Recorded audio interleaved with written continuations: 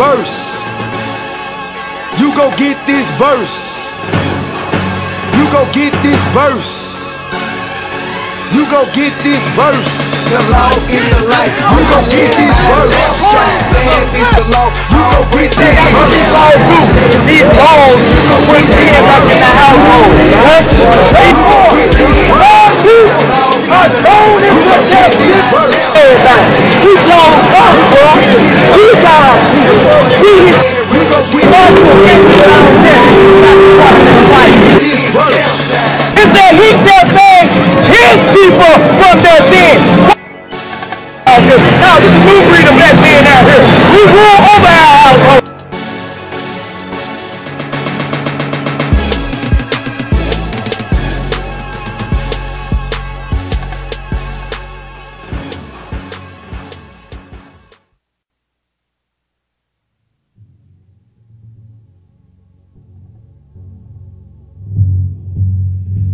So when God sent these people against us, he said they're going to put a yoke of iron upon your necks.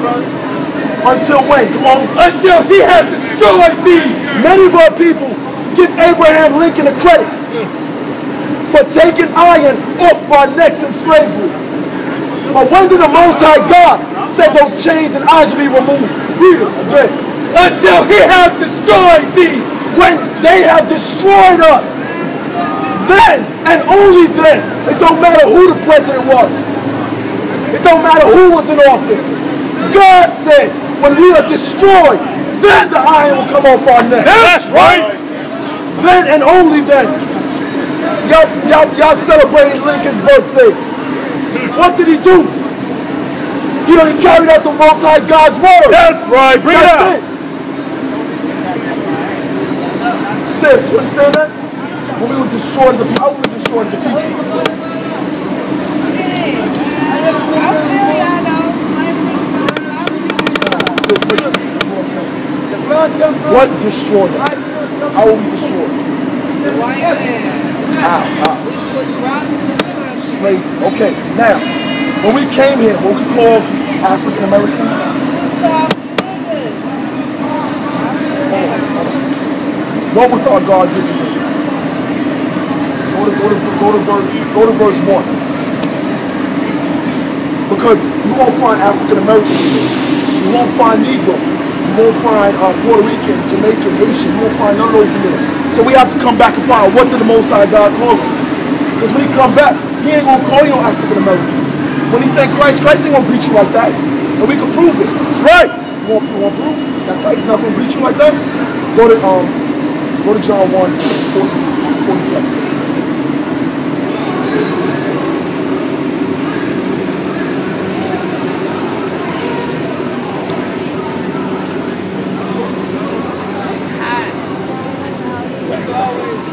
Come on, listen to this.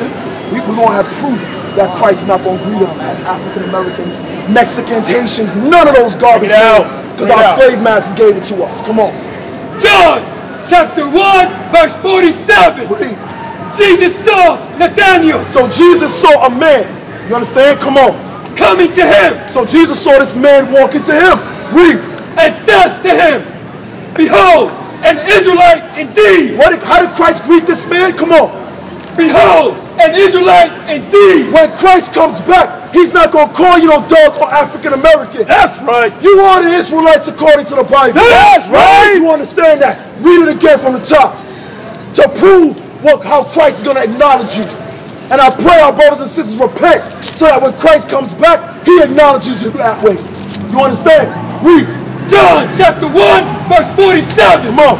Jesus saw Nathanael coming to him and says to him, behold, an Israelite indeed. An Israelite indeed. That's the name the Most High God gave us. So Christ called us by the name his Father gave us, man. Read. In whom is no guile. There is no God. There's no trickery. Some of our people, it's nothing but the hustle in y'all. That's right. Bring it out. You understand? All you want to do is hustle your people. Come get over on your people. But when Christ greeted this Israelite, he said, look, here's an Israelite with no guile in him, man. Give me, you have that sign. You have that sign. You have 60 something. Sister, who are you on this sign? I want you to be with the left side and tell me who you are according to the sign. Are you American black? African American black. So you are from the tribe of Judah. According to the Bible, you are a Judite. You understand? You are from the same lineage that Jesus the Christ came from. That's right. You understand? That should be a pleasure to your ears for you to hear that. You are from the same lineage as the Messiah. You understand? So in being so, there's certain things required of us as a people. As you knowing you're from the tribe of Judah. As knowing you're an Israelite. As knowing how Christ is going to greet you when you come back. That's right. There are things that are required of you. You understand, sister? Because what? When Christ comes back, Yeah, I want to take care. sis, we have you on this one too. Because we're going to bring out some of the requirements that are required of our people. As we read earlier, these are the things that keep us on the bottom. These are the things that keep us in captivity, that keep our people on the lonely side of society. That's right. That keep us in the AIDS clinics, that keep us in the hospitals, needing some kind of rehabilitation, man. You must come back to your true nationality. You blacks and Hispanics, you are the children of Israel. That's right. Don't let them lie to you anymore. You understand? You are God's chosen people. Read. Deuteronomy chapter 22, verse 5. Come on. The woman shall not wear that which pertaineth unto a man. Come on. Neither shall a man put on a woman's garment. Read the second part of that. So you get the clear understanding of what they're talking about in the first part. Come on. Neither shall a man put on a woman's garment. So, a man shall not put on a woman's garment. What are some women's garments, sister? Nikki, what are some women's garments? I mean, yeah, that men would wear. Bras, what else? Makeup. Garments. What are garments? Makeup or not garments, sis? Panties. What about a dress? Yeah, that. So men are not supposed to wear dresses. So your Tyler Perrys that you revere so much in Christianity. Bring it out, huh? Your Tyler Perrys are the bomb. And in fact, read the second part and read the end of it. Come on. Neither shall a man put on a woman's garment. Come on. For all that do so are an abomination unto the Lord thy God. It's so funny how Christianity damn near worships a man that's an abomination unto the Most High God. Isn't that funny? You know why? Because Christianity is backwards. That's right. Christianity is of the devil. That's right. That's right. You understand? It is of the devil. And we can prove that all day long. As a matter of fact, we will prove that today. Bring it out, huh? You understand? You want to make that? Hold on. Read that first part again so the sister can get that as she departs. Come on. Deuteronomy chapter 22, verse 5. Read. The woman shall not wear that which pertaineth unto a man. So, we know what pertains to a woman that a man shouldn't wear is dresses. Right? So what do women wear that pertaineth to a man? Somebody help me. Nobody. All your years in the Christian church, you can't tell me what a woman wears that pertains to a man. I'll give you the answer. Pants. Read the whole thing again. The woman shall not wear that which pertaineth unto a man. Neither shall a man put on a woman's garment. For all that do so are an abomination unto the Lord thy God. These are not our words. This Bible is in many of your pocketbooks right now. This Bible app is in many of your phones right now. But the Bible says a woman is not to wear pants and a man is not to wear dresses. Period. Either you're going to hearken unto the Most High God's word or you're going to forbear it. And forbearing it for this long has kept us all in this condition. That's right. This condition we're in is because we've been forbearing the God's Most High God's laws, man. You understand? So what do we do after this? What do we do? Many of you will not repent after hearing this. Many of you will not convert. What do you do after hearing this? We're not going to leave you broken down. You got to go and throw all your pants away without giving you the remedy for it. You understand? Because you're not doing this to please man. That's right. Hold Galatians 1:10 as well.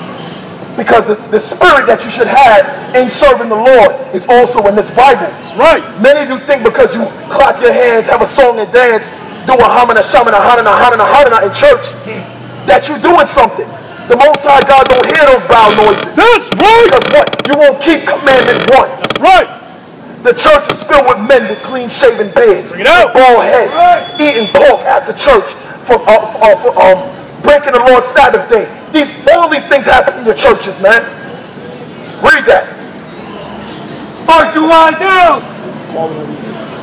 Galatians chapter 1, verse 10. Come on. Or do I now persuade men or God? Come on. Or do I seek to please men? For if I yet please men, I should not be the servant of Christ. That's right. So you call yourself Christians, which I guess means disciples of Christ, right? Right? So what you're doing by wearing those pants is pleasing men. Because a lot of y'all wear the tight pants to catch a man. You ain't pleasing God because God's word just came out and said it's forbidden for a woman to wear pants. It's forbidden for a man to wear dresses. So who are you pleasing? You're pleasing your own lustful desires. You understand? But the spirit you should have just came out in the scripture.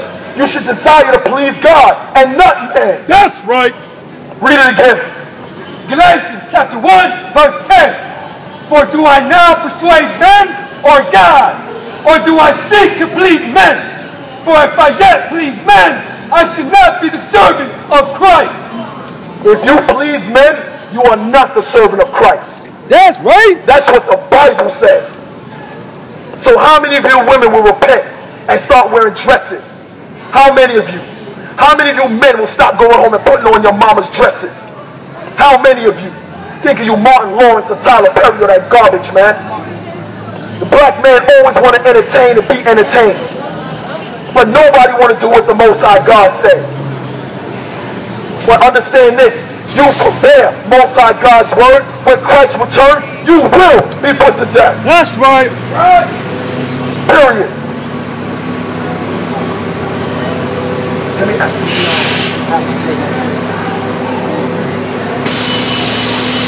Come on. Hey! Because some of us have this Bible but none of you understand it. You only understand what the preacher tells you. Jumping up saying, my pastor said, we bring these scriptures out, you give us a doggone gospel song. Bring it out, huh? We don't want to hear what Kirk Franklin said. We don't want to hear what Donnie McClurkin said. That's right. Bring it out. We want to hear what the Most High God said. That's right. Come on, read that. Nehemiah chapter 8, verse 8. Come on. So they read in the book of the law of God distinctly. So the men before you read in the book of the law distinctly. These men study this Bible, man, day and night. The Most High gave these men in front of you, the men down the street, understanding of this Bible. Something your wicked pastors can't do, man. Because they are of the devil, man. Come on. So they read in the book of the law of God distinctly. Come on. And gave the sense. And did what? And gave the sense. Because some of you might have heard that scripture and didn't know it was talking about a woman shouldn't wear pants. You had no clue. You had no clue you were an Israelite. You had no clue you were from the tribe of Judah, Benjamin or Levi, Issachar, Manasseh, Ephraim. You had no idea you were from the tribe of Simeon. But the Most High God gave the men in front of you to understand on this Bible, man. To come forth and deliver it to the people. Read it. So they read in the book of the law of God distinctly. Come on. And gave the sense and caused them to understand the reading. And cause our people, the people on this side, to understand the word of God. To understand what is required of you of God. To understand why you're in these conditions. That's what the Most High God is dealing with us with. That's what the Most High God put into our spirits. You understand? To come forth and teach our people. We're not supposed to get this understanding and stay at home and keep it to ourselves. It's our buried treasure. We're to come and wake our people up through the Spirit of the Most High. But y'all don't want to hear that. Y'all dying for us to be the doggone Q-dogs and start stepping for y'all. Bring it out, Doc. Start doing some kind of dance, claiming some kind of fraternity. We claiming the Most High God. That's right. His righteous Son Christ. That's right. Nothing else. Read. Isaiah chapter 58 verse 1. Come on. Cry aloud. Do what? Cry aloud. What does that mean? It means to exalt your voice. We're going to show you how. Come on. Cry aloud. Spare not. We're not supposed to spare anybody's feelings. We're not here to sugarcoat the word for you. You know why? You got your wicked demonic pastors to do that for you. We're here to give you the sense of the word. You understand? Come on. Cry aloud. Spare not. Lift up thy voice like a trumpet. Do what? Lift up thy voice like a trumpet. So, not only are we to give you the word, but we're to exalt our voice so that everybody hears it. That everybody's edified. You understand? Your Creflo Dollars, your Joel Osteens, they speak like little children. But the Most High God told us, according to the Bible, to exalt our voice loud as a trumpet so that everyone can hear. You understand? And that is exactly what we're going to do. We're going to give you this word. But why are we exalting our voice to give you this word? The Most High God commanded us to do something. Come on. Cry aloud. Spare not. Come on. Lift up thy voice like a trumpet. Come on. And show my people their transgression. Show them what? Show my people their transgression. Come on. And the house of Jacob their sins. We're supposed to show our brothers their sins. The sister was here. We showed her that it's a sin to be in pants. That's right. We're showing you the reason why you're on the bottom is because of sins. We're showing you the reason why you're in single-parent households is because of sins. The reason why you live in the ghettos and slums is because of your sins. That's right. The reason why you are the highest AIDS and STD rate is because of your sins. That's right. That's why we're here, so that you can correct yourself. Get off of those drugs. Stop drinking yourself into a doggone coma. That's right. Bring it out. Stop it. Repent. Come back to the Most High God's law, statutes, and commandment with faith in His holy and righteous Son, man. That's what we need to do. To repent as a nation, man. As a people. We were not brought over here in captivity one by one. One every so odd days. No, we were brought over here as a nation of people. Therefore, you must repent in the same manner. We were once like you on the other side of these signs, man. We were once like you. But we had to change, man. We had to change if we wanted to see change. Y'all think marching with Al Sharpton is bringing change? Some of y'all been marching. Some of y'all out here marching with Martin Luther King. And y'all marched the other day with Trayvon Martin. Y'all been marching for how many years? So now, we're giving you the remedy according to the Bible. That's right. We ain't telling you to march a damn place. You understand? Because marching ain't do nothing then, and marching won't do a doggone thing now. That's right. You understand? Read it. Isaiah chapter 58 verse 1. Come on. Cry aloud. Come on. Spare not. Lift up thy voice like a trumpet. And show my people their transgression. And the house of Jacob their sins. We're here to show you your sins so you can correct yourself. How can you repent if you don't know what you're doing wrong? How can you repent? You can't. If you're at home as a child and your mother put you on punishment, didn't she tell you what you did wrong? Did she just told you to stand in the corner for no reason? She gave you a spanking for no reason. She took away your stuff for no reason. You must know what you've done wrong so you don't do it again. That's not hard to understand, people. If y'all can understand, if anyone has anything to say, please. Don't be afraid to stand in front of the men in front of you. Don't be afraid. But you're not afraid of us. You're afraid of the word of God. That's right. Because the word of God shows you how wicked you really are. That's right. This is the only book that can show you how wicked you are. The doggone Quran can't show you that. Kabbalah can't show you that. Buddhism can't show you that. Bring it out, Doc. Hinduism can't show you that. But the word of the Most High God of Israel, His word can show you that.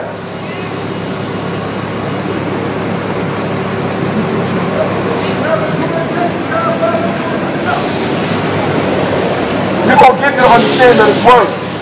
Because many of you hear this word and you reject it. But we don't care. We're here to do the Most High God's word, not to win friendships. Come on. Ezekiel chapter 2, verse 7. Come on. And thou shalt speak my words unto them, whether they will hear or whether they will forbear. The Most High God said, go unto His people and tell them His word, whether they're going to listen or reject it. You understand?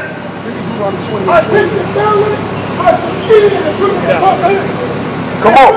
Because if y'all don't see the state of your people, you're blind as hell.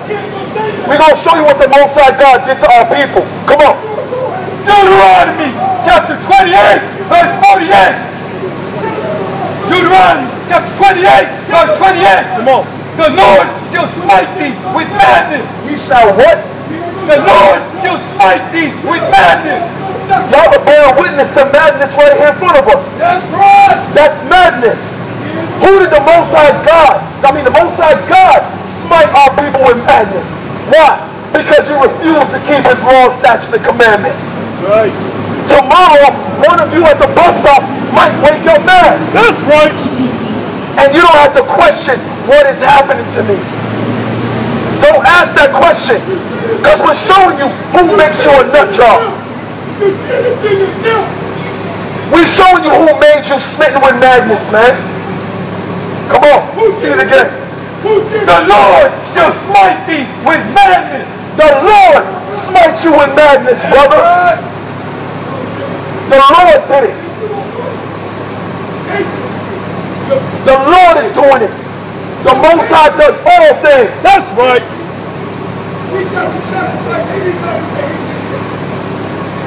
And we're going to prove that according to the Bible. Like I said, like the scripture said, we're going to give you sense and understanding of this word. Something you don't get in your churches. Something you will not get in your school systems. And most of us do not get it at home. But today you're going to get it. You're going to get the full understanding. Come on. Deuteronomy chapter 32, verse 39. See now that I, even I, am He, and there is no God with me. That's right. I kill and I make alive. I wound and I heal. Is there any that can deliver out of my hand? The Most High God said, no man can deliver you out of His hand. So if the Most High God want to smite you with madness, guess what? You're going to be smitten with madness. That's right. Bring it out, huh? If the Most High God said, when He sends His Son back, He's going to destroy you, you better believe He's going to destroy you. That's right. The Most High God's word endureth forever. He does all things. But you know what? When you find out why you're stricken in your body with certain things, why you're stricken in your mind, it never crosses your mind, maybe I need to change. Exactly. Maybe I need to repent from my wicked ways. Maybe I need to stop being a whoremonger, sleeping with every woman in my neighborhood. That's right. Maybe I need to stop being a whore, sleeping with every man in my neighborhood. Maybe I need to stop that. Maybe women need to stop having an exalted authority over men. That's right. Bring it out, huh? Maybe you should stop doing that. Change your ways, man. Read it again. See now that I, even I, am He, and there is no God with me. I kill and I'll make alive. Many of you think it's the devil that does all the bad things on the earth. And you think God does only the good. Read that again. See now that I, even I, am He, and there is no God with me. I kill and I make alive. Did you know that the Most High God kills? Were you ever given that scripture in church? Never. Were you given that scripture, brother? Did you know the Most High God is the one who kills and decides who lives? We don't know the basic things. I hear Christians say it all the time.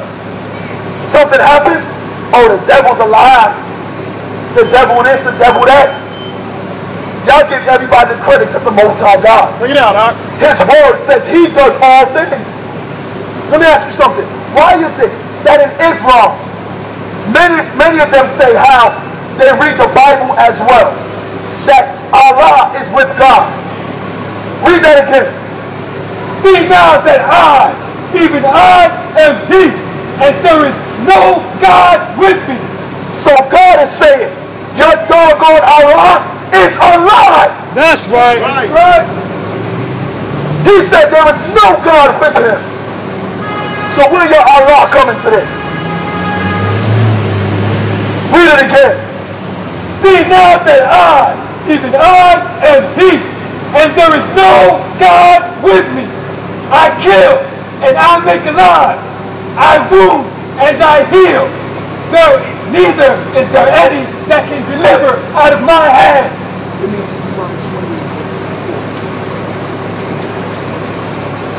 Come on. Deuteronomy chapter 28, verse 64. And the Lord shall scatter thee among all people, from one end of the earth unto the other. And there thou shalt serve other gods, which neither thou nor thy fathers have known, even wood and stone. So the Most High God said, you're going to serve other gods. Who is those other gods? Is Allah? Is that so-called Caucasian image of Christ? That's another God. That image of Christ is nowhere in the Bible. That many of our people were breastfed on, were force-fed from infants. Other gods we will serve. Of what? Even wood and stone. What represents wood? It's your Christian crosses. That's right. Bring it out. The Christianity that you serve is not of the Bible. That's right. When will you understand that? I'm going to say it again in case someone missed it. The Christianity you serve is not of the Bible.